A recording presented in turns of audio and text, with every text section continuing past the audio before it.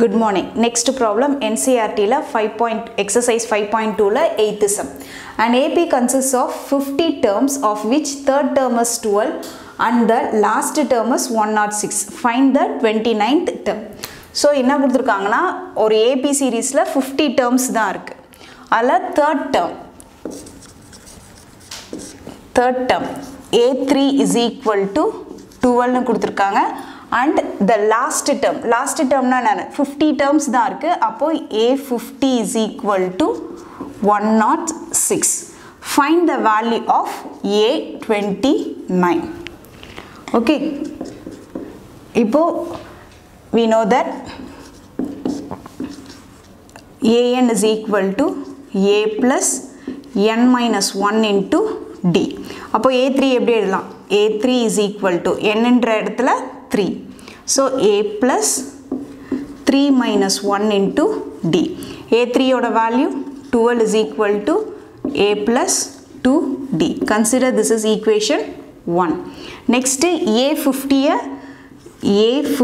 can be written as A50 is equal to A plus 50 minus 1 into D. So A50 oda value 106 is equal to A plus 49D. This is equation 2. Okay, இப்போ நம்ம இத first equation second equation solve பண்ணனா நமக்கு A ஓட value D ஓட value கிடைச்சிரும். So consider A plus 49D is equal to 106 and A plus 2D is equal to 12. So minus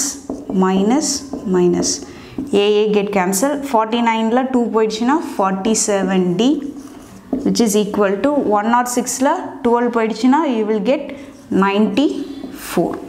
So D is equal to 94 divided by 47 which is equal to 2.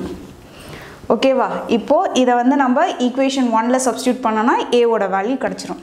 Equation 1 என்னது? A. Substitute D is equal to 2 in equation 1. Equation 1 வந்து A plus 2D is equal to 12.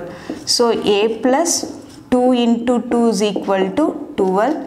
So A plus 4 is equal to 12 which implies A is equal to 12 minus 4 which is equal to 8. A is equal to 8. இப்போ A29 ஓட வேல்யூவை கண்டுபிடிக்கணும். So A29 can be written as A plus 29 minus 1 into D which is equal to A ஓட value 8 plus 28 minus 1 29 minus 1 28 into D ஓட value 2. So you will get 8. So 28 into 2 பண்ணீங்கன்னா you will get 56. So 56 plus 8 64. So A29 is equal to 64. Thank you.